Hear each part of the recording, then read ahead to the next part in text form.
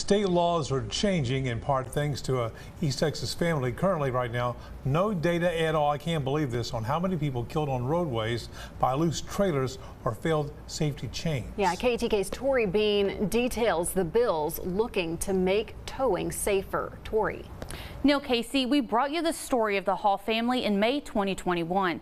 Their loved one was killed by an unsecured food trailer that came unhitched, hitting her vehicle head on. Fast forward 2 years, and they are a big part of why new laws are being put in place. Kelly Hall was traveling down Toll 49 in March 2021 when she was struck head on, killing her. It was a result of a trailer that had been hooked up improperly to a vehicle. Her husband, Dr. Cliff Hall, visited with lawyers for months after her death, only to find out there wasn't a lot of law concerning towing trailers safely. Subsequently, what I found out, or actually he found out, was that they don't even track deaths by trailer accidents in Texas. His wife's death was the second in the family that involved a load not being securely hitched to a vehicle. Her brother was killed the same way. That's when Dr. Hall reached out to Longview State Representative Jay Dean and asked for his help. We knew that there needed to be more awareness about trailer safety, and so they proposed some legislation required public service announcements to be funded. Along with House Bill 1198 requiring campaigns on how to properly attach trailers, House Bill 1199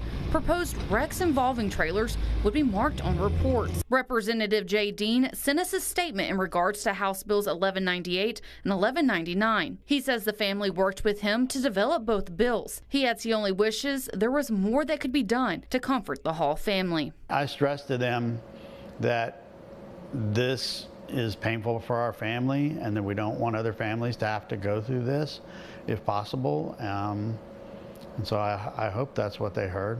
On May 21st, both passed the House and Senate. Now they're headed to Governor Greg Abbott's desk for his signature. It's bittersweet, and I know she would be extremely pleased. The Hall family is grateful for all Representative Dean has done for them and says it's little wins like this that keeps them going every day.